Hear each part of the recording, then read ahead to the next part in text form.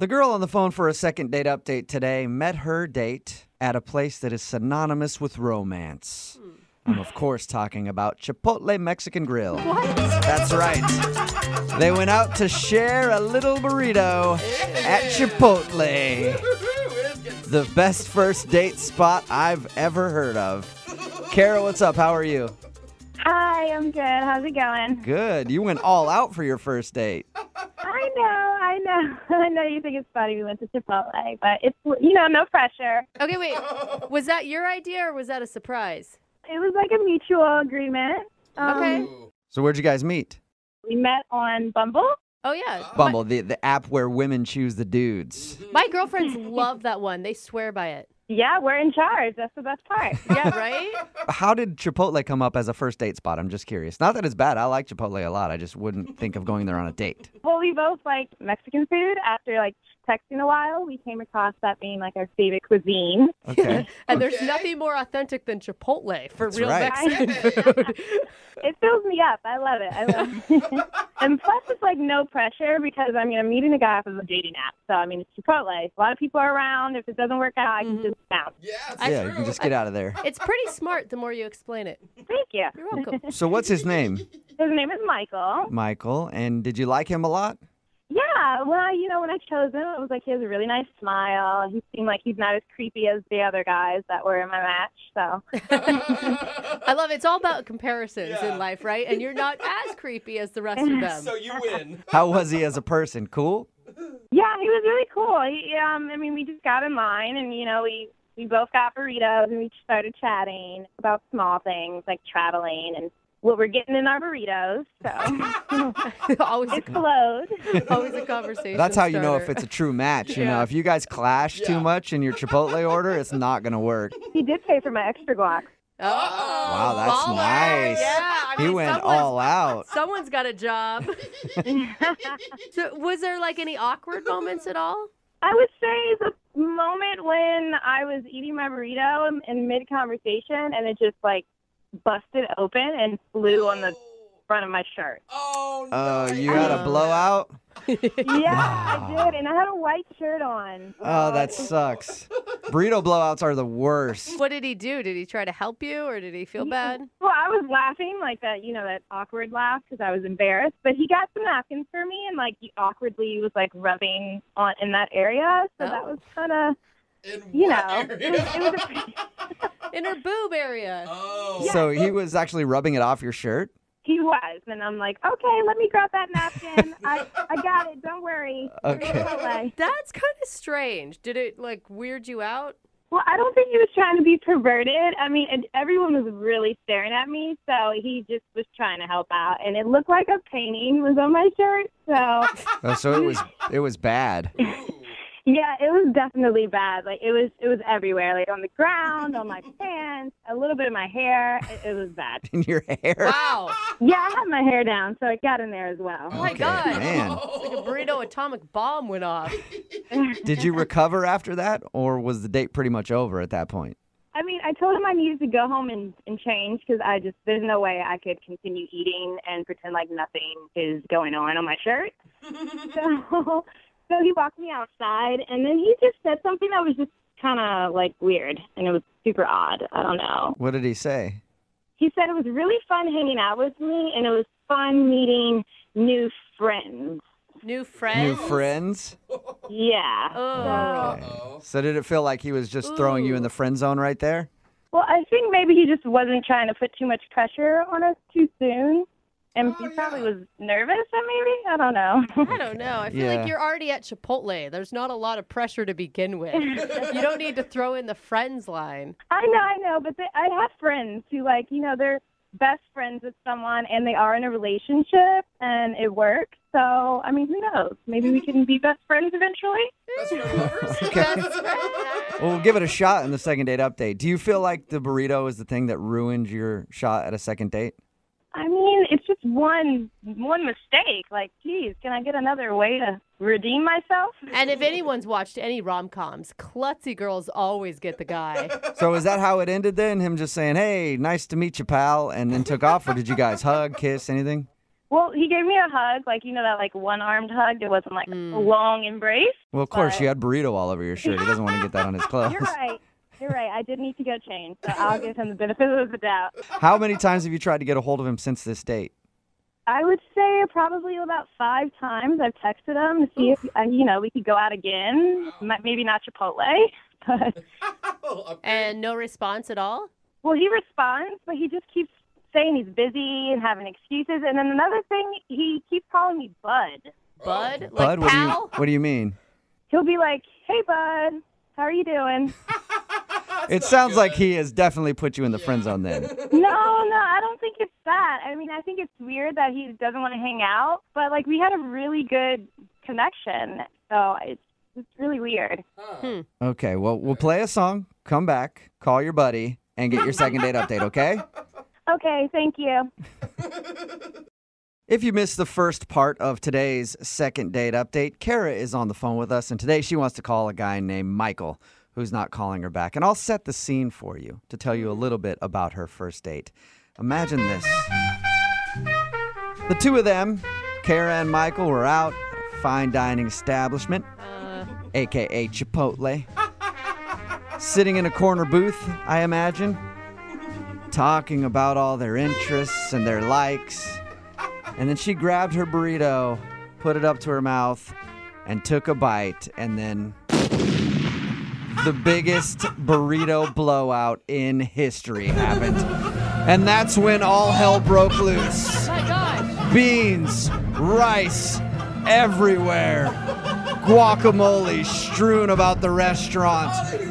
Panic set in as she had just blown the back of her burrito all over her white shirt, her pants, and even got some of it in her hair. Oh my God. Sure, Michael was a gentleman and grabbed some napkins to try to help her clean it up, but the damage was already done, and the burrito had ruined her first date with Michael. And since then, he has not called her back for a second date. So we're about to get him on the phone and find out if it was the burrito that did her in. It's funny that you played those sound effects because that's exactly how it sounded in the moment. It was a disaster. You're like an action hero. Yeah. It's all slow motion. All right, I'm going to dial his phone number right now and find out why he won't go on a second date with you, okay? I hope you guys can reach him. All right, we'll try right now. I'm going to dial his phone number.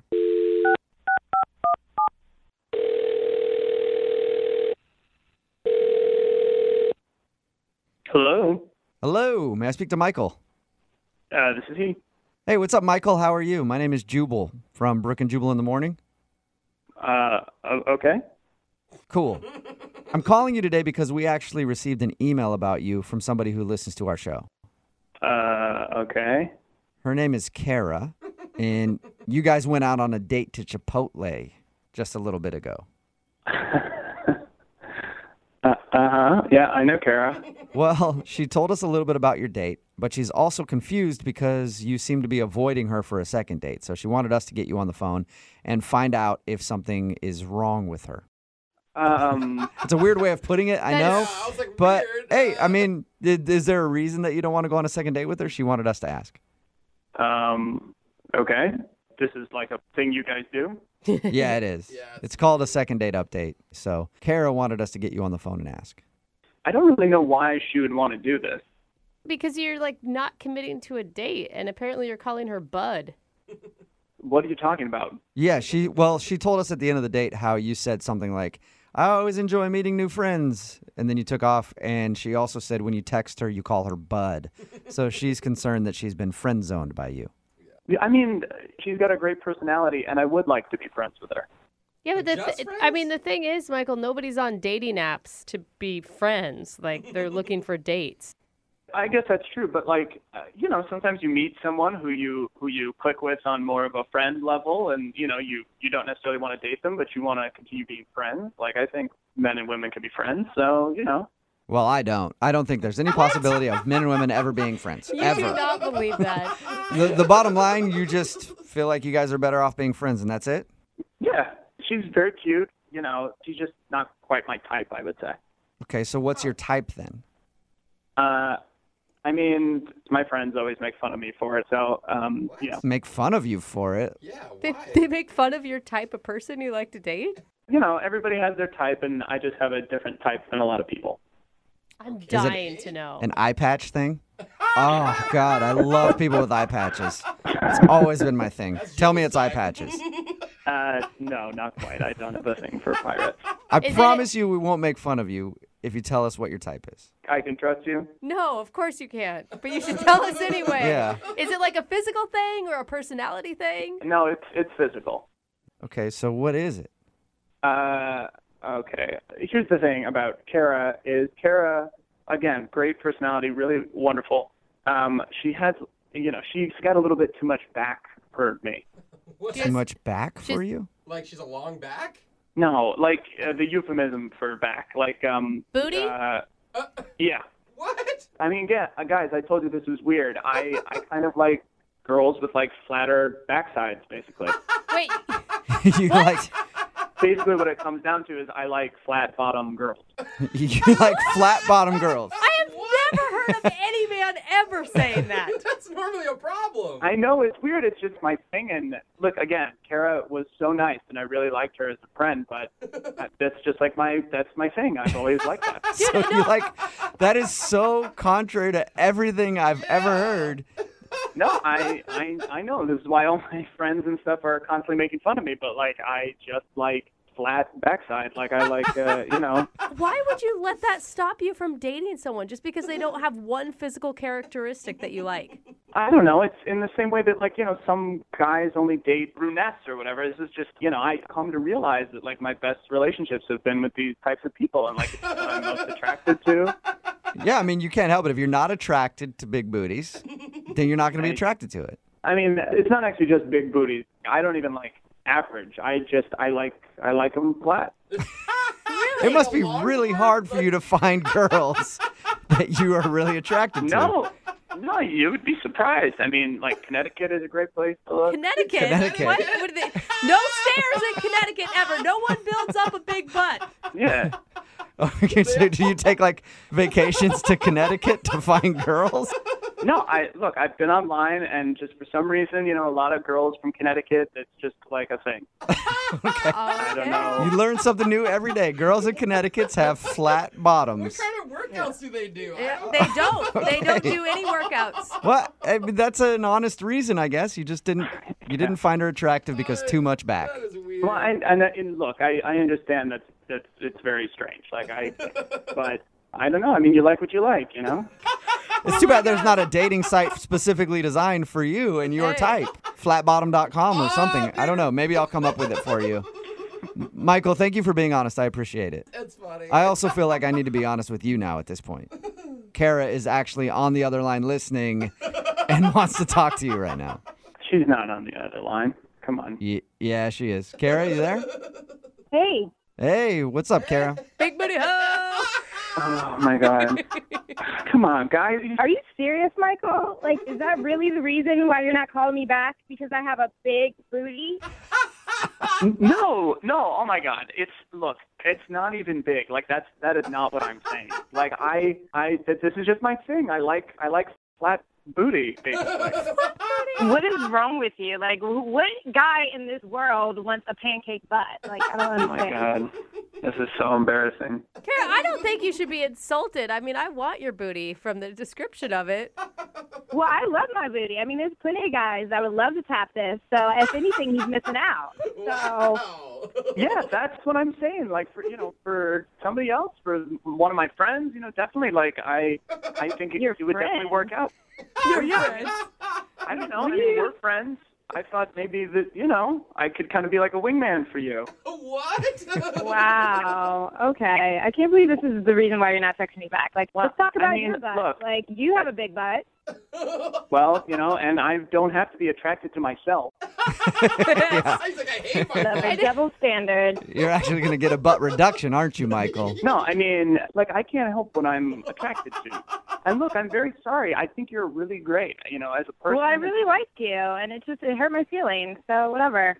Oh. Kara, it shouldn't, I'm sorry that you feel that way, but it shouldn't hurt your feelings. You know, for most guys, your butt is like perfect, but it's just not for me. You know, I mean, not everybody likes Nicki Minaj. Like, it's, you know, Wow. some people like Taylor Swift. It's not a big deal. Yeah, that's true. That's so What if good. I told you something about yourself that I didn't like your nose? Like, your nose is pretty big, but I wasn't going to say anything about that. Oh. Well, I mean, if you don't like guys with big noses, then you're probably not going to like me. You know? Like, But I really liked your personality, so I thought I could see past it. well, you know what? I'm glad this happened, actually, because I actually really like you as a person, and I want to be friends. So I'm kind of glad this happened. I'm glad this is out in the open now. Oh. All right, well, let's see if I really want to be your friend. I don't really blame her though, Michael. I mean, you're being really superficial. I mean, trust me, I understand this, and this is a conversation I've had before with, you know, various friends and stuff, but it's like, you know, you like what you like. That's what I like. Yeah, I mean, if you don't find somebody attractive because of a physical feature, no matter what it is, you just don't find them attractive. Yeah. I mean, Kara, again, like, my friends would love your butt. Can I introduce you to a friend of mine? You know, I know a lot of great guys who would love your butt. I mean, it just doesn't work for me, but some of my friends, for sure. Well, I'm not desperate. I know a lot of people that like what I have, too, but that's kind of share me with your friends, okay? Like, Okay, well, I'm not saying that you're desperate. I'm just saying, you know, like, as your friend, I want to help you. That's your And I friend. think, I just you know, don't think I really want to be friends with somebody who thinks the way you do. Like, you're a bag. Oh. okay. I don't know. Look, you're just being emotional right now because, you know, like, I found a specific thing that I like, and I just like girls with flat hindquarters. You know, that's pretty much it. Oh my All right, God, well, I can't. I know the answer already, but I'm gonna ask the question. Michael, would you like to go out on a second date with Kara? We will pay for it. As friends, I would love to go out with her again. Hey. All right, well, I don't want to go out with you. Oh. You can just go out searching for all the little pancake butts out there. You can even go to Connecticut if you want to. All right, well, It's a lot of passion. yeah, there. Kara, I'm sorry you didn't get a second date, but you found out good news. Sounds like you have a nice butt. Yeah.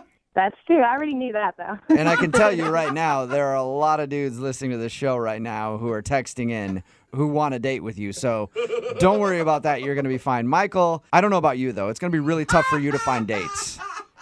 I mean, I guess so, but if anybody texts you saying they have a flat ass, you know where to find it. All right, I'll hook both you guys up. Text in 78592.